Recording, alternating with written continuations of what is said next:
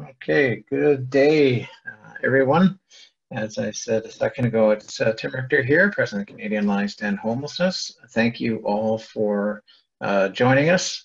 I'm very glad and very happy to welcome Ian DeYoung of Org Code to join us to begin a webinar series on encampments.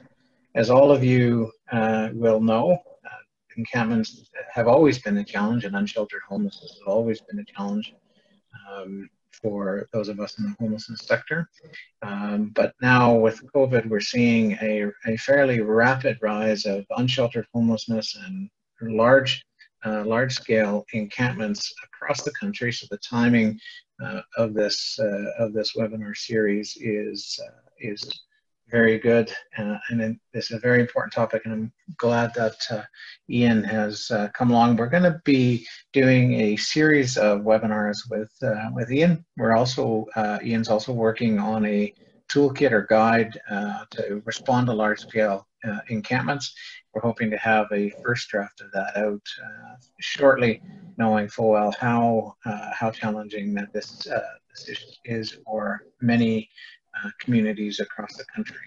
So we have an hour this morning. Our agenda is pretty straightforward. I'm just going to do a quick introduction. Ian will have a presentation for about 40-45 minutes, and then we have time for questions and answer, and we will close right at top of the hour. Just a couple of quick housekeeping points. Everyone is muted. This is a fairly large webinar. And so we need to keep everybody on mute, but we certainly welcome a conversation. So use the chat function to share comments and speak to other participants. Also, please use the question and answer tab to post your questions, and we will make sure to ask them to Ian afterwards. And also, so you know, we'll be posting a recording in this webinar on our website. So if you go to the blogs on our website, the blog is on Encampment webinar series. There you'll find links to register for the future webinars, pardon me, and also find a recording of this webinar. So if you're on this webinar, you probably already know Ian. I won't read his bio, but suffice to say that he is one of North America's most recognized and sought after trainers and consultants on encampments and many other things. We had him yesterday doing a series on shelter transformation, which, by the way, if you are struggling with encampments in your communities, there's probably a really good opportunity to also be talking about shelters and shelter transformation in your communities, but I'll leave Ian to do that. I'm really thrilled that Ian has found the time to join us. And with that, I will stop sharing, Ian, and let you take over. Thank you, Tim. And given that we have people from all over the country, good afternoon to some, good morning to others. It really is a pleasure and an honor to be with you today and to talk about how to assess and understand large-scale encampments. As Tim mentioned, not only is this part of a three-part webinar series we're doing on encampments with the Canadian Alliance, you can consider this first one to be a bit of a setup or preface for the others too, which is why I'll also encourage you that if you have colleagues that are not available on the webinar today that might be attending the future two webinars relative to encampments, that they might want to review this recording to help set the stage, and we can pick up on some of the elements in future webinars without going too far into the kind of backtracking and repeating of information. I have the great pleasure of leading the Merry Misfits of Org Code as their president and CEO. We are North American leaders in homeless system transformation, leadership development, and homeless services and technical assistance. And as Tim mentioned, a lot of the work that we do is in the space of encampments as well as transforming shelters. We also help out with the likes of coordinated access, coordinated entry, program and system evaluations, and trying to help communities and organizations within those communities really leverage their strengths to be as effective as possible in reducing and ending homelessness. We also have the opportunity to work with a fair number of elected officials to help them understand issues related to the likes of encampments. We try to disrupt the status quo and be catalysts for better outcomes. The outcome that we're actually seeking relative to the work that we do is that Homelessness is rare. If it does occur, it's for a short period of time. And if we rehouse people, that they don't return to homelessness. We try to advance ideas, create and share resources, and offer training that at least hopefully doesn't suck. You can learn more about us at orgcode.com. Follow me on Twitter at orgcode, and encourage you to like orgcode on Facebook. So this is a rather fulsome agenda. I could probably be spending a larger part of time on every single one of these, which is why I think there's value in the toolkit that we're preparing, being able to provide not only a resource, but a deeper dive into some of the areas that I'm going to talk about today. I would encourage you, as Tim mentioned, to be posting your questions, and hopefully we'll have as much time as possible for answers after I finish presenting on these 11 different elements. And as I said, I'm going to be hitting them at a kind of a high level, as opposed to going into a deep dive into most of these. So how do we set the stage? Well, I set the stage first by saying I welcome you here. I welcome you here if your organization is directly involved in providing services to homeless encampments. I welcome you here if you are an allied organization, a volunteer, a member of law enforcement, a parks team that's involved in encampments. I welcome you here if you're an advocate, and I welcome you here if you are an individual or couple that is living within an encampment. I want this to be an open and inclusive space, knowing that there's going to be some disagreements relative to encampments and what we should do about them, but that we should be able to engage in dialogue and work through some of those disagreements rather than becoming entrenched in one position or another. Over the past more than 20 years, I've had exposure to encampments, both large and small scale. I've been able to be involved in encampments both in Canada and the United States and Australia. And if there's one thing that I can say with absolute certainty, is that encampment responses are not one size fits all. I wish I could tell you, here's the exact magical answer of how you go about best providing a strong social service response to encampments that resolves people's homelessness and results in encampments not being reoccupied. I can't offer you that. What I can offer you are considerations where that has been effective over time, and you can start to piece together whether or not what I'm sharing with you makes sense in your local context or requires some amendments to be as effective as possible in your local context. That said, there are some pieces that are pretty much universal in their application in response to encampments, regardless of where you live in the country. And it's those universal elements that I want to spend more time highlighting today, rather than all the nuances and differences that may be experienced from east to west and north, and places that are urban, suburban, rural, or remote. What I think encampments usually do is elevate local politics and local political responses to homelessness, but in particular the encampment itself. And you can really tell a community's approach to how they want to go about responding to encampments from whether or not they see it as a social nuisance, or whether they see it as an opportunity, or somewhere in between. All encampments are local, which is to say it's your resources, your community, your staff, your strengths, your expertise, as well as the lived experience of the people in encampments, their resiliency, their strengths, that will frame and form the response that is going to be most effective locally. When I say that there are competing and contrasting perspectives, I think it would also be fair to say that there are some people that think that there are rights and wrongs, and that they will take sides relative to what happens with encampments. What I want to say is that those competing and contrasting perspectives and opinions can be a rich place for dialogue, to actually work together to ensure that people don't have to make the choice to sleep rough if they don't have to. And because there's more than one right answer, I want you to, again, think critically about what I apply in the presentation today to how it makes most sense in your local community and the work of your organization. So what are these other two webinars that we're doing in addition to this one? Well, we'll be doing one on mobilizing resources, organizing resources, and establishing a command structure to track and respond to encampments. Now, command structure sounds a bit heavy-handed. I use that language because a lot of communities are familiar with it relative to command structures in COVID response, or command structures relative to disaster responses, fires, those sorts of things. And as you'll hear me speak as we get into the session on September 29th, one of the best ways to respond to encampments is to think of it as a mass catastrophe. And that does require some sort of command structure to organize and mobilize resources in the ways that are going to be most advantageous to those people impacted by the catastrophe. In our third session in October, we'll be looking at data and mapping and outreach, resolution and monitoring efforts, and what that means in the context of encampments. So if we're going to talk about large-scale encampments, it would be important for us to come up with some sort of definition of what exactly is a large-scale encampment. Well, off the bat, and let me complicate this further to say there is no common definition. But I can tell you the ways that those definitions are created. It usually starts by looking at volume of occupants and or volume of structures.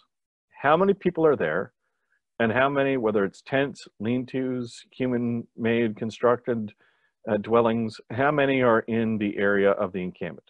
So that's the first part that's often looked at, number of people and number of structures.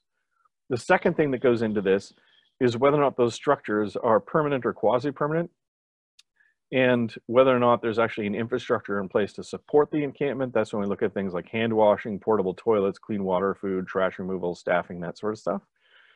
And whether or not that permanence also applies to the occupants of the encampment.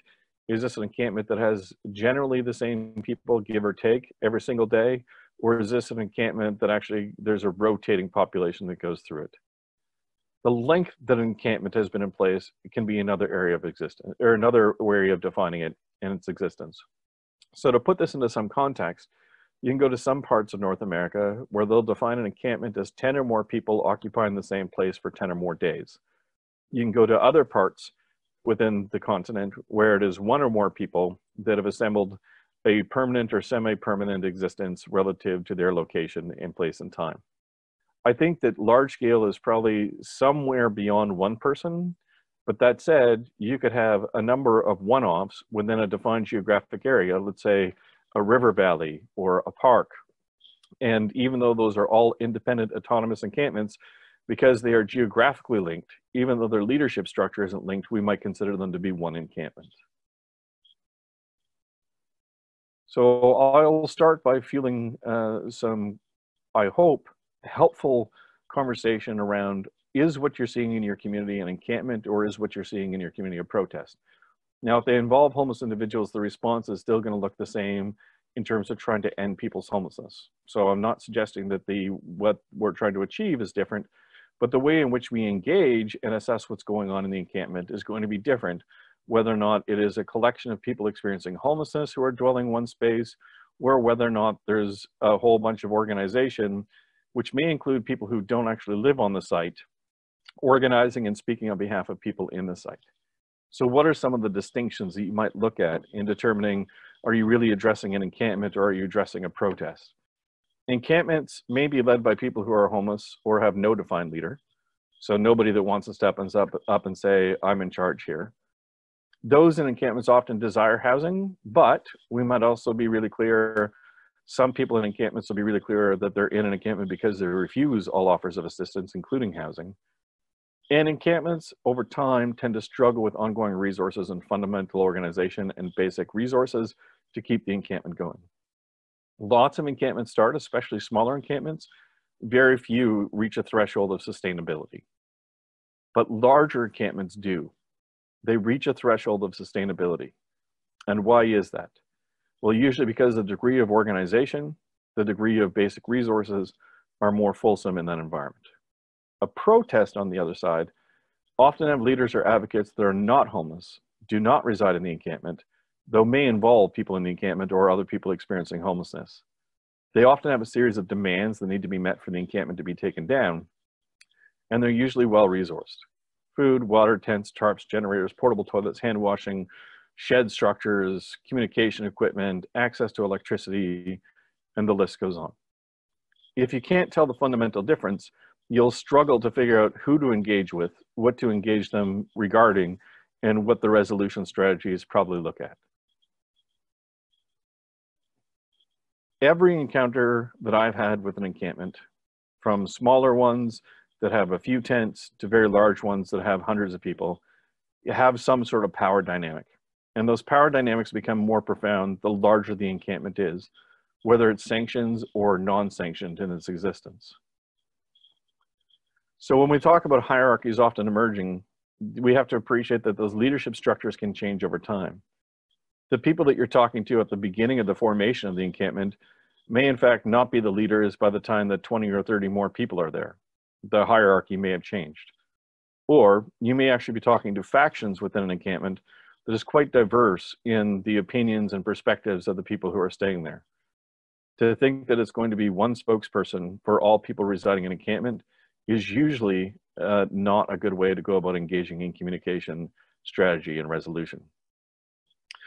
Many encampment, and if you were to look at some of the research that's been done on larger scale encampments, particularly in the Western United States, start with this idea of communal leadership and consensus decision making. And while some of these continue over time, consensus, communal leadership, more often what tends to occur is they become quite hierarchical. And when they become quite hierarchical, other issues emerge in the encampment. It's no longer just, and it's enough to say just, a collection of people who are unsheltered, who are in general proximity to each other, that we start to look at violence or threats of violence used to intimidate or instill order. And the people who actually enforce that violence are not always residents within the encampment. Or the hierarchy will start to result in people at the top not allowing for people that are seen as beneath them to receive access to resources or the same resources, whether that be new tents, food, or even access to outreach workers on site. Or when there's hierarchy in place, those who are leading it may choose to have some people leave the encampment and use power in that regard and enforcement even to get some people to leave the encampment. This has often resulted in splinter encampments where people that might have started in one location are now occupying 2, 3, 5, 10 different locations throughout the community because of these visions, these fractures that occur between people in the encampment and the leadership. So how does this relate to the shelter system? Well, all outdoor homelessness is in some way a reaction to or a response to the shelter system. But I want to be really clear. I am in no way blaming the shelter system for all encampments. What I am saying is that sometimes encampments emerge because improvements could be made in the shelter system that had those things been addressed, the encampment would have been what it's become. So I put a handful of questions here that are often the line of inquiry that we go down when understanding the relationship between occupants of an encampment and the shelter system. First up, are the people who are staying in the encampment people that are barred or service restricted from existing shelters, which may actually include restricted or barred from every single shelter in that community. If you're a small to mid-sized community, there certainly aren't going to be as many options as larger to metropolitan communities where the individual may have more than one shelter option. But if you think of being barred or service restricted from all shelters, where else do we expect people to go? If you start to investigate the reasons for those barring and service restrictions, and you look at the rationale that's provided to the individual and the length of time they're being asked to leave the shelter, it's no wonder that encampments are a direct consequence of having no shelter option for that person. Do the people in the encampment ever use the shelter system, including during winter events, especially if there's inclement weather, really cold or really snowy? What you'll find in some communities is that people who live in encampments will go to particular shelters, and often those are temporary or faith-based, say church, synagogue, temple, basements, community rooms. When those open up, maybe through an out of the cold type program. But you'll have other encampments where people don't leave, rain or snow or sunshine, whether it's 40 below or 40 above, that people are going to stay there. But if you do have some mobility of people going from encampments to other locations, that's an engagement opportunity that can't be lost. Third up, and this gets at one of the myths, there's this dominant perspective that if there are encampments, it must mean because there's not enough space in the shelter system. You can go throughout the country and you'll find that some communities that have some of the largest outdoor homelessness actually have lots of space in their shelter system. So to think that the encampment is a direct result of not having space in the shelter system is wrong. Now, it can be as a result of that, but don't assume it always is. And if we are going to look at shelter options as a resolution strategy, not the only strategy, but a resolution strategy for the encampment, we have to ask ourselves, is there enough shelter capacity that could actually accommodate everybody within the encampment? And then go further to ask, what about pets because encampments often have people with pets. And what about people's belongings? We're understanding that in a lot of encampments, people acquire more belongings than they would have had they been staying in shelter the entire time. Do any shelters have barriers that would make it difficult or impossible for encampment residents to make use of the shelter?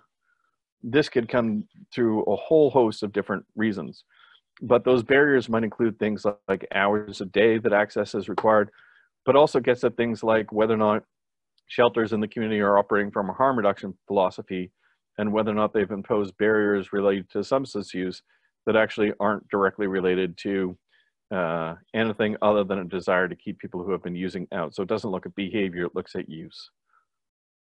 Lastly, the question I put here, where are shelters located in proximity to where the encampments is or are located? Sometimes the encampment comes up because there's no shelter within walking distance or proximity, no easy public transportation route between where they are and where the shelter is. But you also see some encampments emerge within smaller communities, including rural communities, where there's no shelter within that community at all. Now remember, if you're going to go down the road of the shelter as a response for an encampment, if you add additional shelter capacity, there's no legal mechanism that exists to force people to use shelter. It's voluntary. We can involuntarily apprehend people who are harmed themselves or others under very specific conditions in most jurisdictions, but choosing to live outside is not one of those conditions. So you might think, or your elected officials might think, we'll just open up a warming center or a new shelter or expand our capacity, and everybody that's in the encampment will go inside and the problem is solved, and that fundamentally isn't true. What do we know about large-scale encampments? That they occur in all sorts of city sizes. So what is often, I think, perplexing to some is to realize that in rural and remote areas, you can still have large-scale encampments depending upon your definition of large. And there have been those sorts of encampments for quite some time. Well, Tim mentioned, and I agree, that there's been a rise in encampments relative to COVID. That doesn't mean that there weren't encampments pre-COVID. Acuity data does not support the notion that the most vulnerable in a community are in large-scale encampments. They tend to be in smaller encampments, including single-person camps if living outdoors. And this is based upon analysis we've done in a few communities now. In those communities, use VI SPDAT, but the comparison of people in different types of encampments, those who tend to be more reclusive and by themselves most often had higher acuity than individuals within large-scale encampments. Now, I don't think that's universal, but that's why I say it seems. There are loads of ideas of what should be done, and where do those ideas come from? Well, they often come from people who don't understand homelessness, who have never studied or been involved in encampments. So you might have an encampment in your community and you have lots of really great shelter workers, and we think, well, we'll send our shelter staff down to the encampment, but they've never dealt with an encampment before. So their expertise in homelessness may be not enough to know how to be experts in responding to encampments. Or it's by people who know nothing about service organization, service orientation, doing the work effectively, harm reduction, trauma-informed care, using motivational interviewing, the practice of assertive engagement, etc. And a lot of people don't understand that it's not illegal to be homeless. Though, as I say here, what people do while homeless and where people are homeless may be illegal. The actual act of being homeless and being outside is not an illegal one. People who are homeless have access to public space. Where the tension seems to come in is, can people turn public space into private space if there's insufficient housing resources? It's common for there to be evolutions in large-scale encampments over time. In particular, this starts with this idea of who's there. The same nucleus of people who started it may remain for a long period of time, but don't be surprised if you come to learn that your encampment was started by one group, only to be occupied or overwhelmed by a different set of people over time. Encampments evolve over time in terms of what they want. What might start with a position relative to lack of affordable housing and those individuals in the encampment saying that they don't like shelters, but they do want to be housed, could quickly evolve into a whole litany of injustices that are trying to be resolved through the encampment. How they wish to be engaged. You might start by working with the encampment, even as it's growing, having one or two spokespersons, leaders, sometimes called mayors. And these sorts of individuals do a good job in the early days of getting the opinions and perspectives of other people staying within the encampment. But if that leadership changes, who you engage with and how you engage with them can change. Larger encampments, not always, but most often have greater resource access. The size of the encampment will change over time. And as encampments start to gain notoriety, expect there to be some people who knew nothing about the encampment before it started to get some sort of media inkling or media attention or community uproar that then want to go start responding to the encampment. That will include everything from professional service providers to, in some instances, police, where the encampment was, let's say, below the radar or not of interest to them, but now there is a presence. But can also include really well-intentioned volunteers, student groups, social work students, or very vocal advocates who want to both support people who are homeless as well as put out positions relative to scarcity of affordable housing, as an example. The bigger they get and the longer they're around, the greater the likelihood that there will be pressure to resolve it.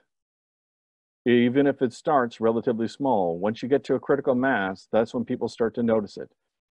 And we're approaching one of those times of the year in lots of parts of the country where people may start to notice some large-scale encampments that were protected by the leaves for a period of time. But as those leaves start to fall, then people will start to see that large-scale encampments are there. And people who have no interaction with that encampment, but maybe drive by it, now see it as an eyesore and want it to be resolved right away.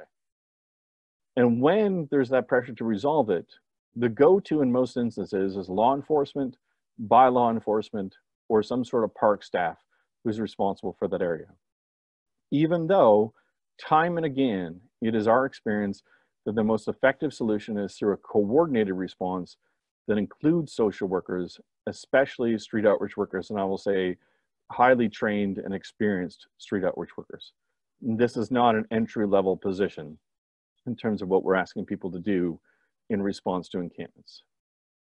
The last thing that I'll say relative to commonplace, the longer that they're around, the more difficult it is to understand what each person's needs are and how to find a resource to match those needs. So it becomes almost overwhelming to the system to have capacity to know how to effectively respond.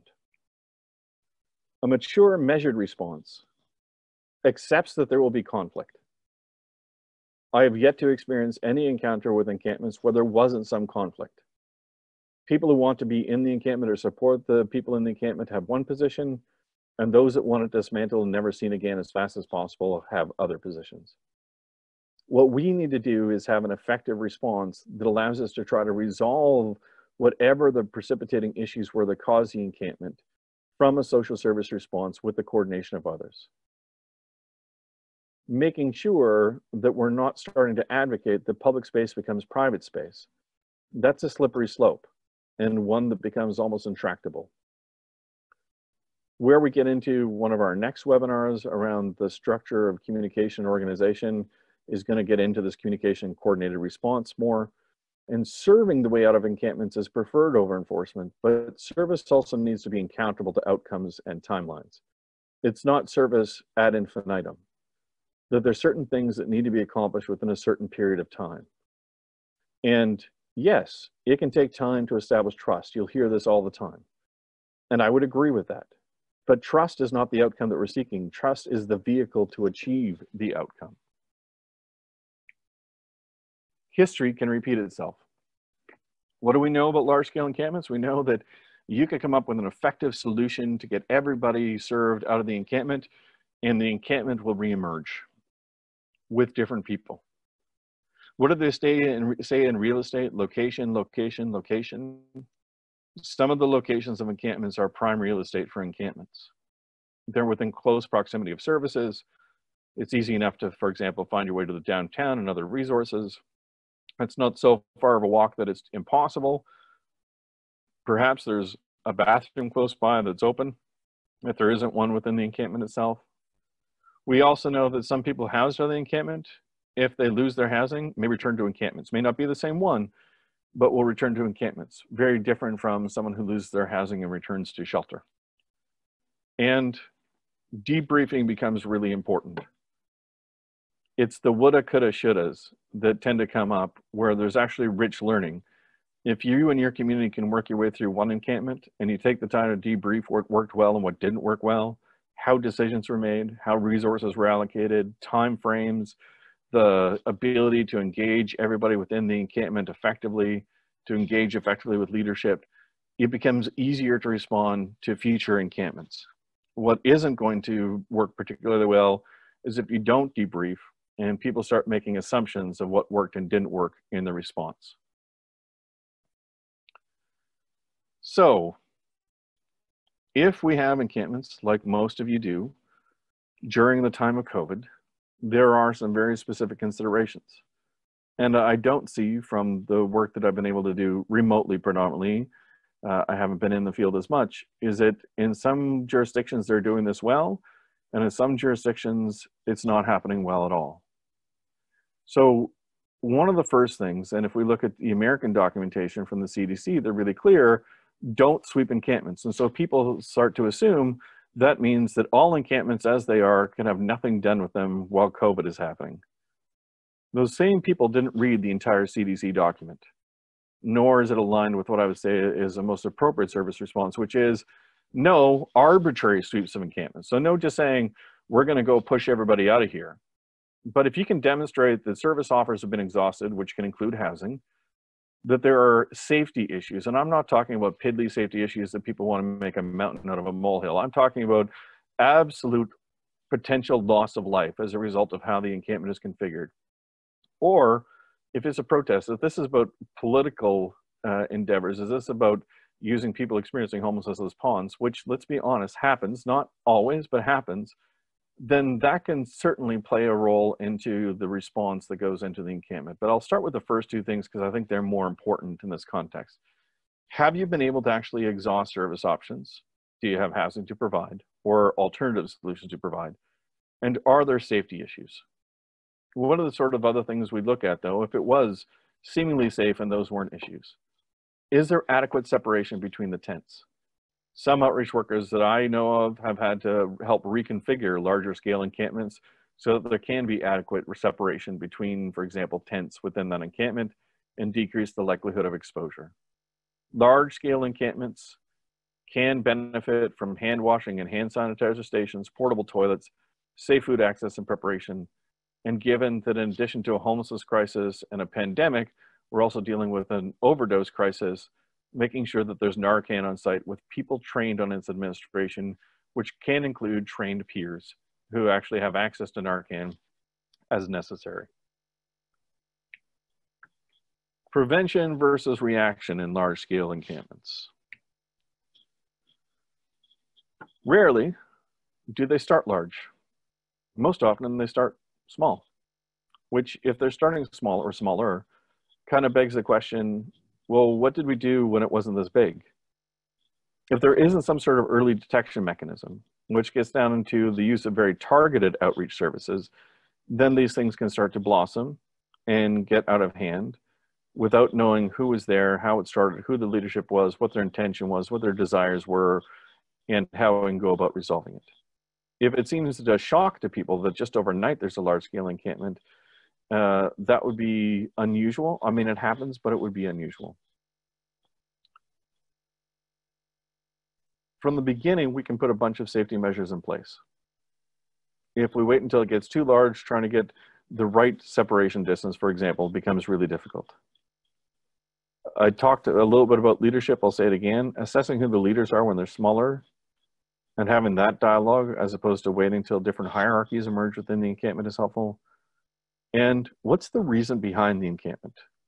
Because the faster you can address or respond this, the better off everybody's going to be.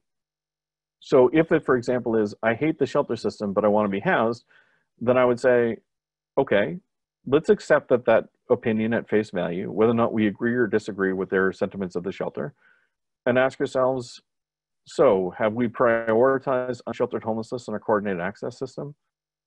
Are the people who are there already on our by name lists? Or are these people that have been flying below the radar that actually haven't had intensive services or don't have a pathway towards housing that's emerged?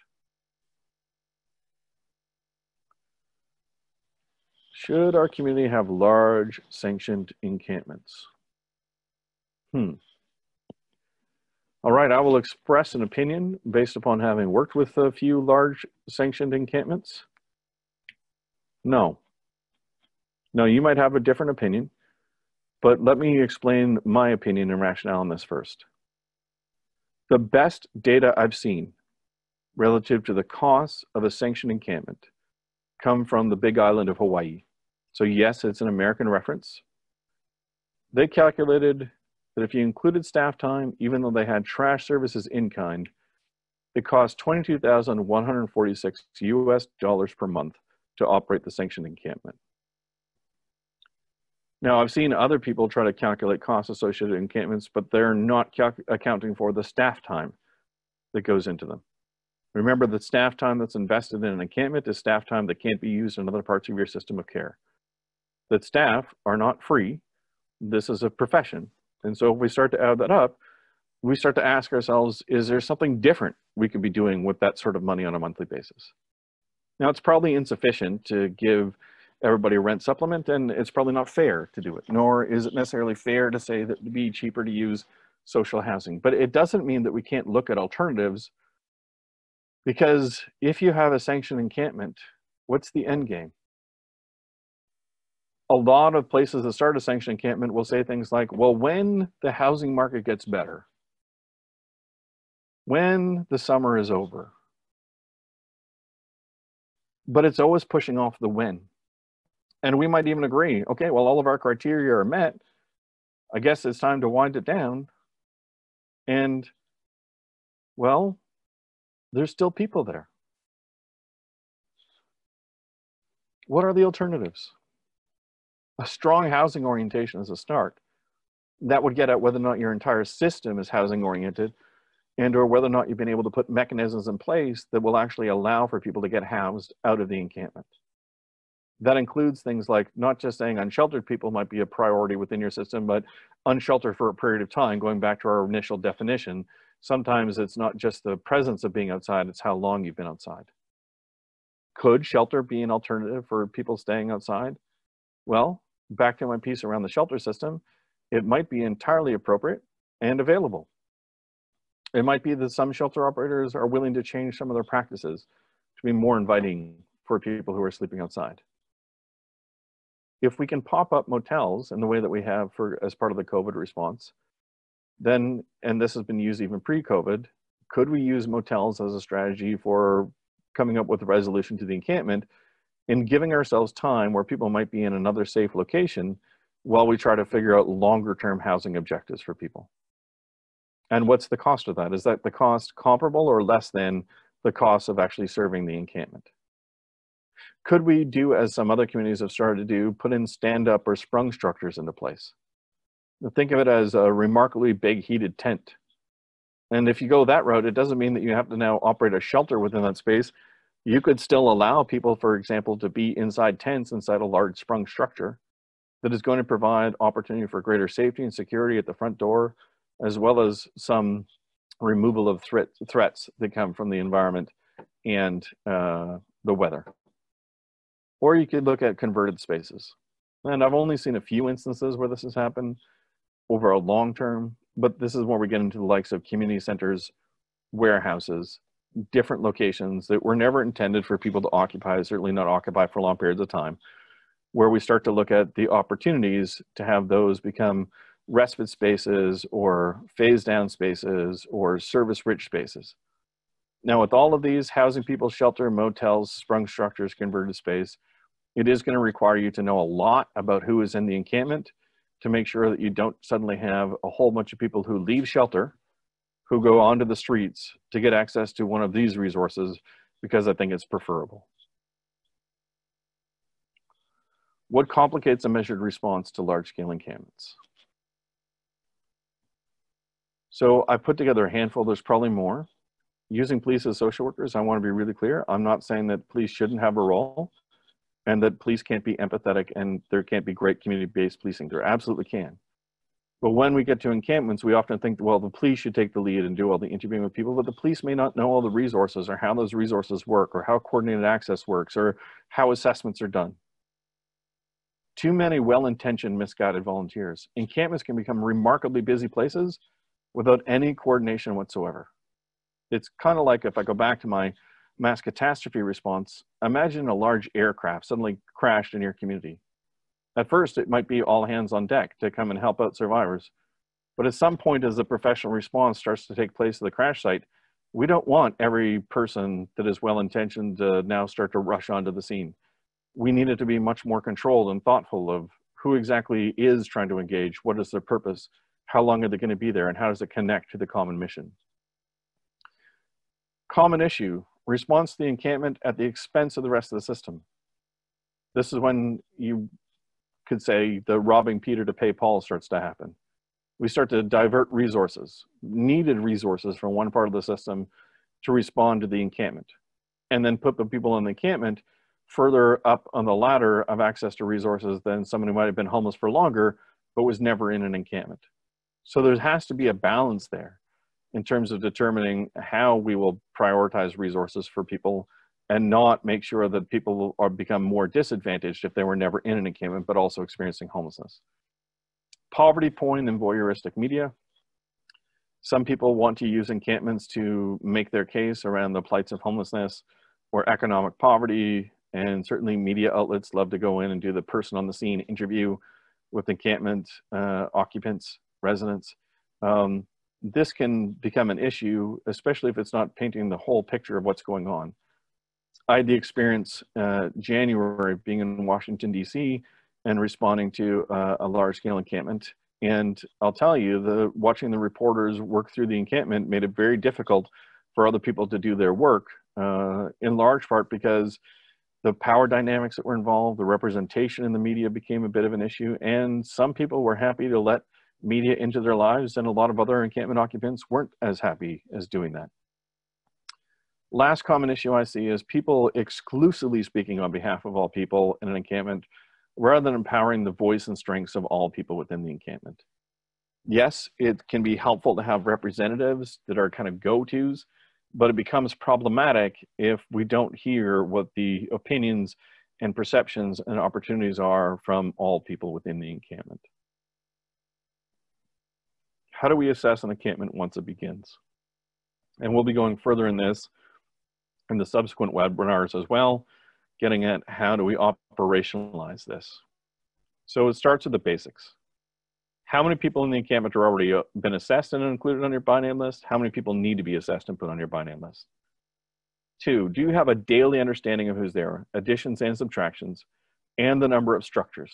Because these things can change, not seemingly overnight, really overnight. How many pets are there? Have you surveyed the site for obvious safety issues? Are any specific fire safety issues articulated by the fire department? So some encampments I've been to are a stiff wind and a match away from burning down. I'm not going to say that we have to dismantle the entire encampment, but if we can prevent loss of life by, for example, altering how people are cooking or increasing the amount of space to where people are living, we should probably do that. Any legal issues that need to be addressed. I'm not talking about minor infractions. I'm not talking about doing warrant checks on people. I'm not talking about busting people's chops for no reason. One of the other encampments that I was in late last year had a fair amount of human trafficking that was occurring within the encampment. That was particularly problematic and needed to be addressed. And then who are the agencies, organizations, advocates, and unaffiliated people on the site? What's their role and how does it relate to the mission? We can have many hands on deck, all doing great things in partnership, working to come up with the best possible results for people who are occupying the encampment, or we can become entrenched in arguments, or we can have unknown people showing up, and we can have new power dynamics, not amongst people who are in the encampment, but amongst the people who say that they're there to support people in the encampment. I would urge you to create a chronicity and acuity matrix of everybody that's in your encampment. Who's the most acute, most chronic person in the encampment? They get to occupy the top right-hand quadrant and the top right-hand square, and then everybody else is in reference to that person. So less chronic or less acute.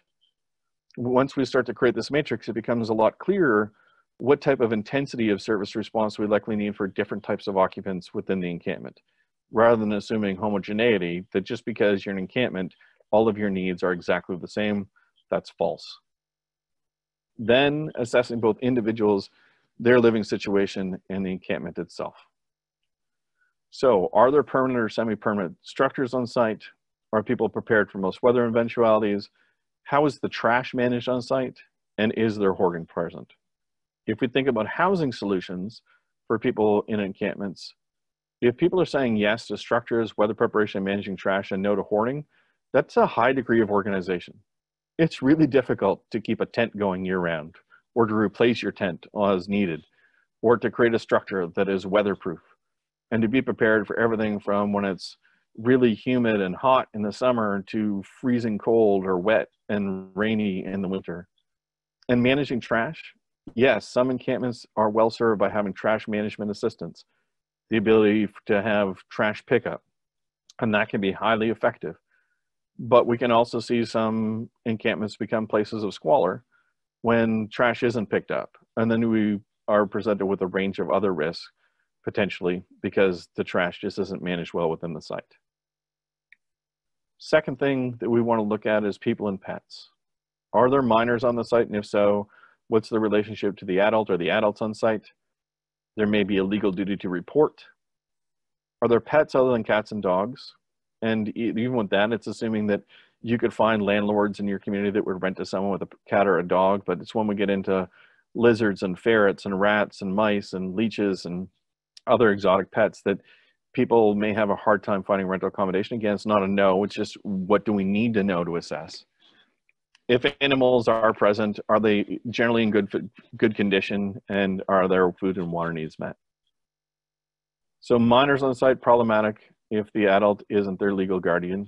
Pets other than cats and dogs present unique challenges but are not a no or unhousable. But if someone is struggling to take care of their pet, they're probably also struggling to take care of themselves. Ability to meet daily needs.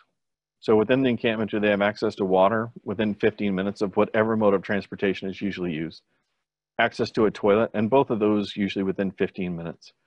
Access to shower, food, storage of food, safe preparation of food, access to clothing, access to laundry. Some encampments, because of their proximity and infrastructure, are highly organized in this regard. Some encampments are nowhere close to being organized enough to meet these needs. If we say that people don't have access to water and a toilet, that's the most problematic of all of these in terms of being able to maintain good hygiene within the site and take care of those basic needs. And then what are the reasons for disengagement from other services amongst the occupants within the site? Is it that they're barred or service restricted? Is it that they had a bad experience? Is it because of rules and other service providers? Is it because they're trying to avoid conflict with staff or other service users? With this, I don't say it necessarily says that what the person tells me is 100% accurate 100% of the time, but I want to understand credibility of their reasons. In other words, are they in the encampment because it's a well thought out position, because they had nowhere else to go, because alternatives would actually make sense to them if they were presented, etc. Income and housing history. So this is unscientific. This is just based upon engagement with people in a series of encampments that they seem to say if they have at least $1,000 a month, that there's more opportunities for them to escape the encampment than people who don't have at least $1,000 a month. And that can include money through informal means, panhandling, bottle collecting, those sorts of things. Then whether or not they've had permanent housing at some point in the community in the last 6 months, and or whether or not they've had some sort of housing in a different community for a period of time. This will help us with looking for landlord and housing options for people within the encampment and figure out where we might need more resources, not less, to assist people. And then presence of hazards. So getting at sharps, needles, those sorts of things. Propane tanks is a famous encampment. I keep saying Cleveland, but it might have been Cincinnati. It's just a couple of years back, but it was guys underneath the bridge with propane tanks, and they did millions of dollars of damage accidentally to the bridge because they lit fires and the place blew up. Is there meth production on or near the site? Not because I don't think people should make, be able to make choices relative to the use of meth, but meth production can be very dangerous and put other people in peril in the encampment. Whether or not there's exploitive sex work on site, whether or not there's violence, including domestic violence on the site, whether there's stolen property on site. And I'll say, I'll look beyond, a bicycle here or there and start to look at large volumes of stolen goods being used or using the encampment to store large quantities of stolen goods, and whether or not there's abetting others on the site. And for here, a string of no's indicates very low risk in moving forward. And then problem solving and known conflict. This is where sometimes if we know what a closure date or an end date is of an encampment, it actually can be beneficial in the conversations with encampment occupants to come up with social service solutions, especially if there is a known plan by bylaw, police, or any other entity to remove the encampment. If there's an encampment disagreement, so when we say that there's a known conflict with other encampments with threatening destruction of encampment, people will take knives to each other's encampments or start fires in each other's encampments overnight. Is there a known conflict with business or neighbors with threatening destruction of the encampment? So this might help us figure out a plan of urgency. So that is the high-level version of the introduction to how do you assess and understand large-scale encampments. I hope that there's some food for thought, some critical thinking that goes on. Again, it's not all the answers. It's starting to frame the ways that we can look at the issue as we move forward in the subsequent webinars. Tim, over to you to man the question and answers. Right on. Thanks, Ian. So there's a number of questions here. I invite anybody that has a question or a comment you'd like Ian to react to, please put it in the Q&A. First question from Sarah. What are some good ways you've seen to address or prevent increasing safety issues or predatory behaviors when hierarchies are an influence? I think if you can start when the encampment hasn't got to a mammoth of manageable size, it's a little bit easier to not only have regular access to all occupants of the encampment, so you can do some of that early detection of whether or not there's people are being preyed upon if that sort of behavior is happening. And there can also be work that's done with the encampment residents to come to an agreement that they don't want to allow other people to come into their encampment site. That strategy is used quite effectively, quite a lot. If you stay the current size, we could probably figure out how to best support all of you. If this encampment continues to get larger, it's going to be more problematic for us to engage with you. So that's one strategy. When there is predatory behavior that's occurring, I think we have to ask ourselves, what's the nature of the predatory behavior? Again, I'm not interested in minor offenses and those sorts of things, but if it is getting into the realm of sexual violence, rape, torture, forced confinement, those sorts of issues with men, women, or non-binary individuals, that's really problematic and might warrant bringing in other people to help you strategize from a safety perspective.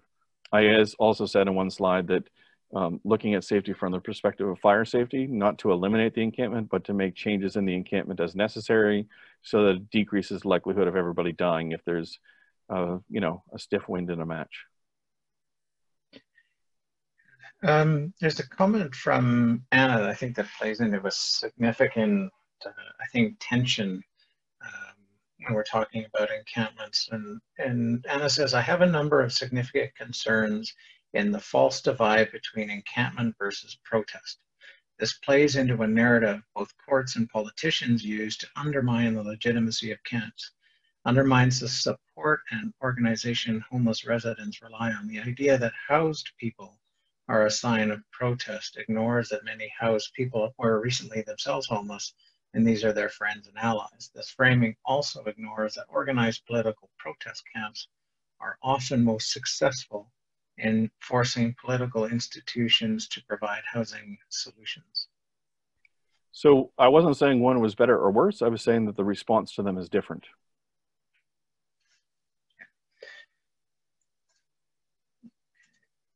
Another comment from a question from Elizabeth. We hear from people in encampments that they don't want shelter and they don't want housing. They like camping because it's free and they can keep all of their income, whereas even affordable housing will involve a loss of disposable income. Any ideas?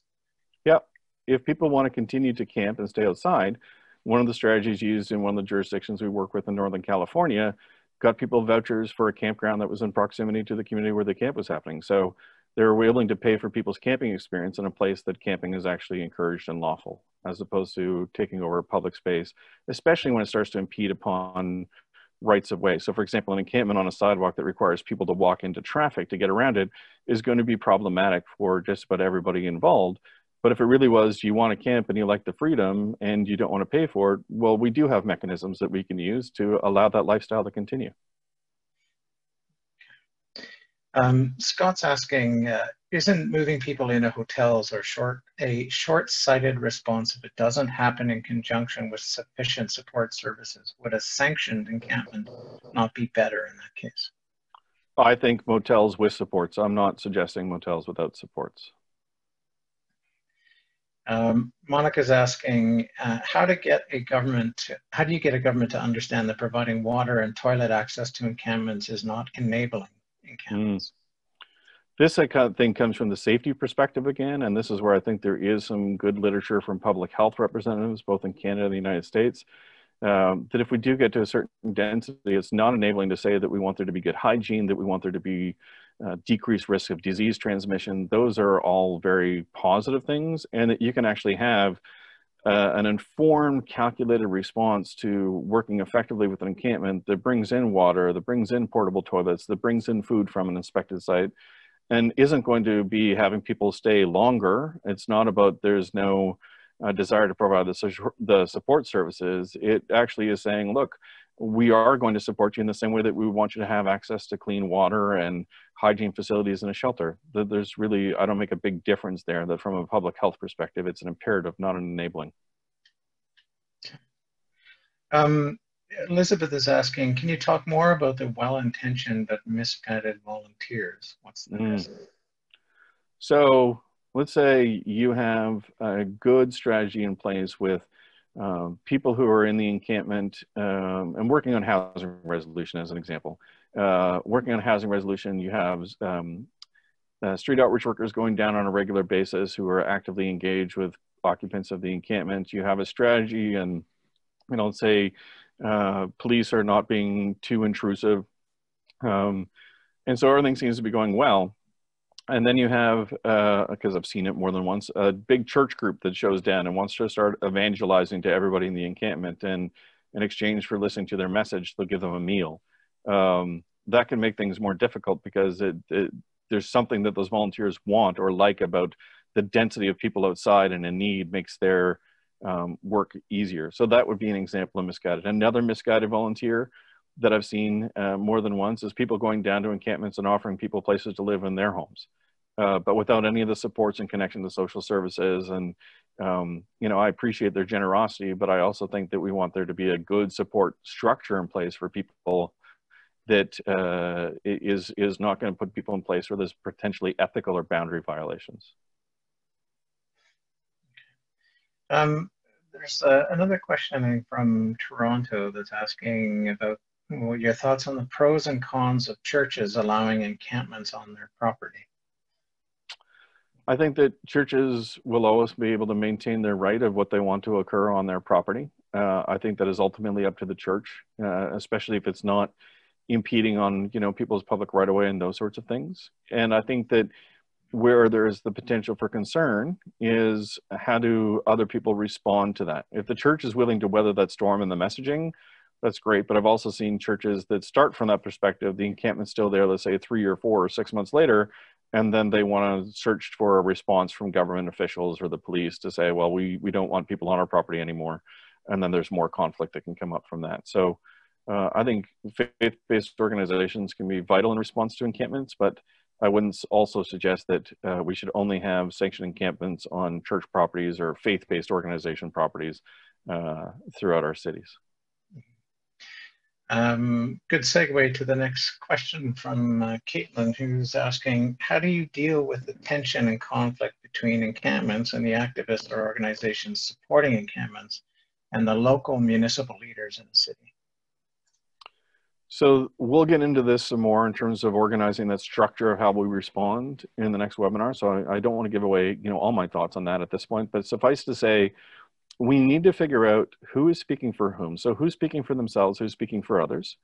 That we have to understand, as I've experienced in some encampments, that when there are external spokespeople, sometimes they do a great job of really engaging with people in the encampment and bringing together a community consensus voice. And sometimes they have their own agenda and the people in the encampments are pawns.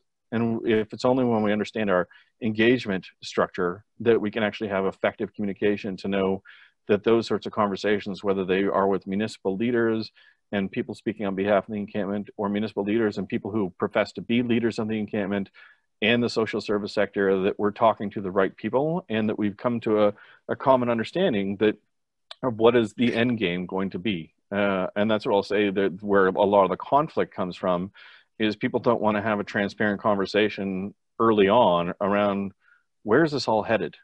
Is this supposed to get larger? Is it supposed to get, because that requires a certain response. Are we supposed to legalize this? That requires a different response. Are we supposed to be shutting this down? That requires a different response. And I don't start from the position that any of those are foregone conclusions until we actually have the right people who are having engaged and sometimes facilitated dialogue with each other. Excellent.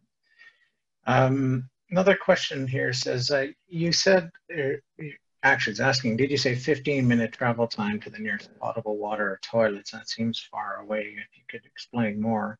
But also asking, what are safer ways for people to cook? Often people want to remove all combustible materials, which most people use for cooking.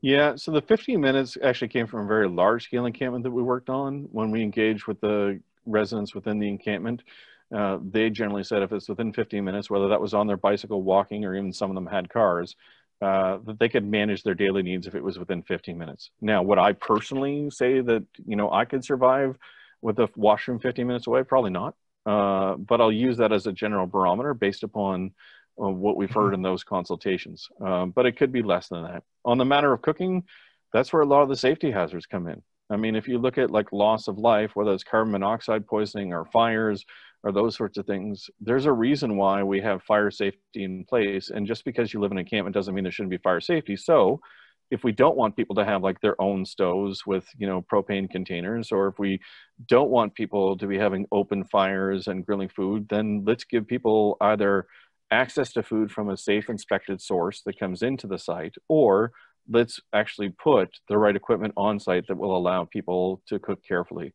So I'm not suggesting in any way, shape, or form we're just going to start busting out everybody's like portable Coleman stove and saying you can't have this, without presenting alternatives of how people will address their food security. There was a comment here on the remember that you put at the bottom of one of your slides, and Anna's saying that that's wrong in British Columbia law. The number of shelter beds is a primary factor in whether a municipality can succeed in an injunction to evict a camp. Shelter beds are routinely opened in spaces reserved in order to justify ethical decampment. Yes, but can you force people to go? Can you force people to stay? No. If you took me to a homeless shelter, I could turn around and walk out the next day. They're not prisons. Looks like our last question, if anybody, oh, one more question here as well. Okay, so Elizabeth is asking, hoarding is a big issue. Many people won't access shelters because they have too much stuff, but everyday Good Samaritans deliver more and more of this stuff to the encampment. Any thoughts? Yeah, I think one of the things we can and should be doing on a regular basis with large-scale encampments is having, from time to time, I'm certainly not suggesting that we leave a big dumpster at the encampment, but give people the opportunity to get rid of their trash. So I've seen everything from, you know, Friday is going to be the day that we bring in a dumpster and everybody can throw what they don't want into a dumpster on that day and then it gets hauled away, to regular trash pickup as a part of a municipal trash pickup. At least that's what it seems to me, where people can essentially put all their trash in one location and then it'll get taken away by as part of usual garbage collection. So I agree that it's not always hoarding. Sometimes it's just a collection of stuff, or it's not giving people the tools they need to get rid of their trash, even if they want to. So if we can actually help solve those issues, again, solving some of these like pragmatic issues allows us to engage with the residents around solutions to their homelessness in ways that we're not distracted by the noise of the fact that there's lots of stuff, or the people think that your camp is an eyesore and they just want to tear it down. Excellent. Okay, and so a couple more came in. So Kelly's asking, how can encampment residents support or promote change in shelter or the broader homeless sector? Often various agencies can be guilty of finger pointing at those who are coordinating responses. I missed the first part of that question, Tim, so if you could just repeat that. Yeah, how can encampment residents support or promote change in the shelter system or the broader homeless sector?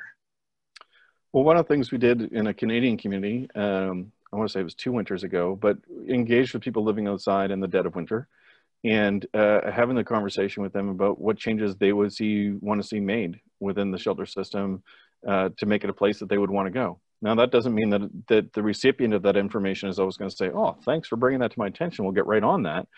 But giving people an active voice to say, what would the changes need to be for you to accept shelter if that's one of the prongs of our strategy? And I don't think it's the total strategy, but it can be part of the strategy of sheltering.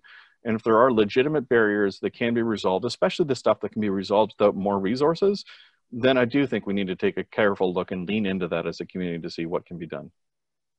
Excellent. Scott's asking, has a sanctioned encampment ever been considered a permanent and valuable aspect of a homeless serving system in a market that you are aware of? So there are some very long-lasting encampments. I wouldn't say that they're part of the homeless service delivery system, but they're been sustainable and well-run. Probably the biggest one is in Honolulu in Hawaii, and that is all run by the residents. It is, I think, probably one of the only ones that I've ever seen that has done a good job of building infrastructure and partnership with neighbors, as opposed to seeing themselves as adversaries or them being seen as the adversary. So I do think that that can actually happen, but it didn't start as a sanctioned encampment. It has just evolved into a sanctioned encampment over time. So I think one of the other things that happen with sanctioned environments is, in a lot of instances, we don't ask the people who would be living in the environment what they want. We take a whole bunch of well-designed social engineer sort of constructs of like separation and resource allocation, and then we say, and now we're going to select who lives in the sanctioned encampment, and that can be very difficult because then finger pointing starts to happen. Last comment and question is from Karen, who is saying, how are we going to deal with the huge and unspoken issue of the lack of good quality seniors housing and rising numbers of unhoused seniors, and where we have seen long-term care across the country fail so badly during COVID? We need to start talking about homelessness, and obviously this is a senior homelessness, and obviously this is a vulnerable group. I'd say yes, you're absolutely right. I don't know, Ian, if you had any other. I'd also say you're right. Yep. Absolutely. Okay, Ian, well, thank you very much. I'm just going to, if I get you to stop sharing for just a second. Yeah, I'm doing that right now. There we go. I will put up the screen here quickly just to, I want to let you know about the upcoming webinars. We have two more webinars coming with Ian on the 29th of September and the 27th of October. We will also be, Ian's also going to develop a toolkit, and we're going to have a discussion about how we might, our first draft of the toolkit coming out soon, and hopefully we'll have a conversation about how we might engage the community in some feedback. Thank you all very much. Thank you, Ian, for a terrific webinar. I think lots of interest, lots of engagement. We will be posting the webinar on our website at the on the Canadian Alliance to End Homelessness website. Should be there this afternoon, and if Ian's okay, we might PDF and put his presentation on there as well, just so everybody has it handy. Thank you all very much, and thank you, Ian. Have a great day. My pleasure. And a great Thank you. weekend, everyone. See you all very soon.